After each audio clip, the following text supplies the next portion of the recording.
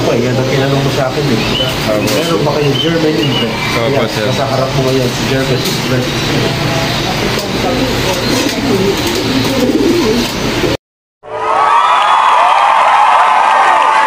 Who can show us result list like this ex-farmer. In the last years, he slowed down with the farming, and now he lives in a very quiet neighborhood together with his wife where he can fully concentrate on the pigeons.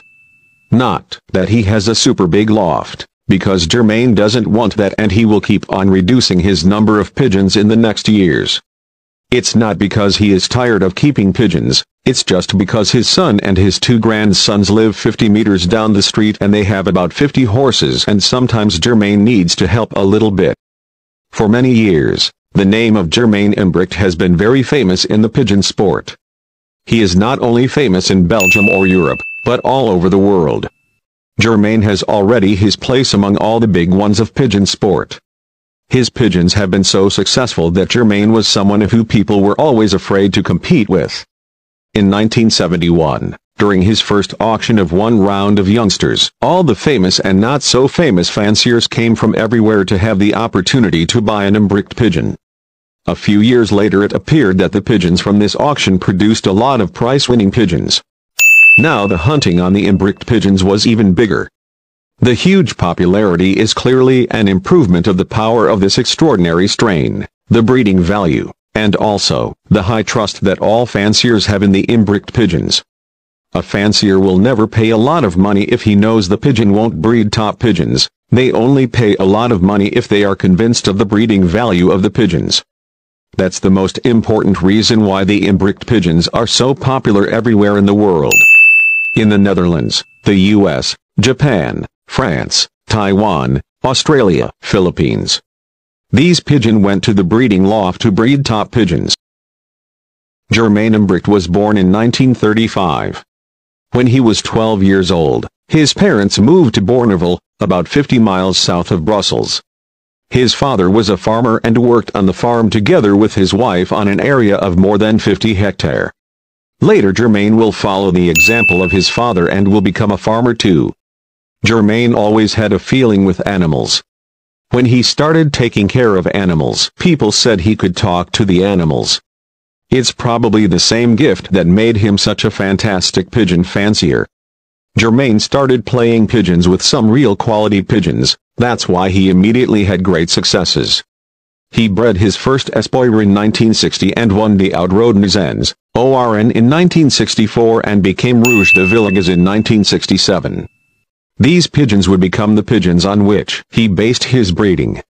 Esper with ring number 6237-1430, a pigeon of Desmet methods, was one of the best pigeons there ever were. This pigeon was really desperate to win. Germain was always a little bit nervous just before the pigeon should arrive, he was afraid something would go wrong during the flight. But all these concerns weren't necessary because Espoir always arrived home safely, and only a few moments after his arrival the pigeon was again full of energy. However, Espoir was always performing well on the short distances. This pigeon also had the intelligence and the strength to fly longer distances. The Oudroodenizens, with ring number 6467-1996 bred out of bloodline Catrice cross Stickelbot, was also a good racer. His biggest quality was his power of endurance next to his vitality. He never arrived home very tired, even when the race was hard and long. ORN was a beautiful son of de Gesheltnesens 56-344-92-54, a Catrice pigeon. The mother was de Rodewiven 56-34-42-19, a pure Stickelbot, and on her turn a granddaughter of the famous Spain racer Bilbao from the Loftnesens from Dottenliges.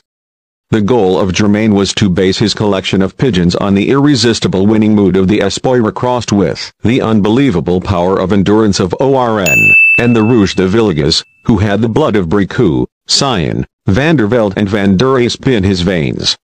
Germain obtained this beautiful road offering number 67-208-5605 of Earl de Villegas, who used the farm and the fields of Germain as his hunting ground. This cock was one of the most expensive pigeons in the total auction of late Van der Asp. One descendant of the so many great descendants of these great pigeons took our full attention, Was the Espoir ring number 75 211 80 58 who became ace pigeon long distance in 1978 and 1979. This pigeon was one of the big hits in the 31st Salon of the Belgische Rijksdag in 1980. During the years the loft of Imbrecht became a synonym of brilliant performances nationally and internationally. Class pigeons at all distances, and also the breeding quality is proven already. That's why not only Germain races well with his strain but also a lot of other fanciers in Belgium and everywhere in the world. For the moment, there are still several famous bloodlines in the Imbrecht pigeons, the Fou, Espoir, Rouge de Villegas, and Vieux Rouge Naissance. The Imbrecht colony counts about 20 breeding couples and 40 widowers of 2-year-old and more. He will add 30 to 40 yearlings to that who still have to learn the racing because in their first year they only participated at some flights near to the border. The widowers are divided in 4 lofts. Half of them can raise a couple of youngsters and the other half has to be satisfied by breeding 2 times. In this case the eggs of the best racers are given to the feeders. When the pigeons return of the race they receive very varied feed, to which the pigeons mostly don't pay a lot of attention to, because they pay more attention to their hen. His pigeons only receive vitamins in the beginning of June. Just like electrolytes, the day after the races. Germain does not believe in giving medicines to his pigeons. He prefers to visit an expert. The number of flights the yearlings have to participate in has increased a little bit the last years.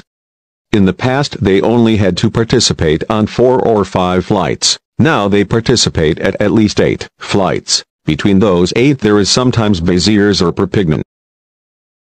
Germain prefers to race the long distance. The career of a long-distance pigeon only starts when he or she is 2 or 3 years old. Germain avoids the races in April because the weather during this period is still too cold. If you do it anyway, Germain says it will stop the increasing of the shape completely with the risk that the shape won't come back later in the season. Germain also thinks that there aren't any real long-distance flyers. He believes it's all about the shapes and the muscles of the pigeon and the food that is adjusted according to the distance. The legendary Fou, for example, won first prizes on Angoulême, St. Vincent and Barcelona. But it didn't prevent him from making great results also on races like Quirin, Pont Saint-Maxence and Saint-Denis, which are sprint distances.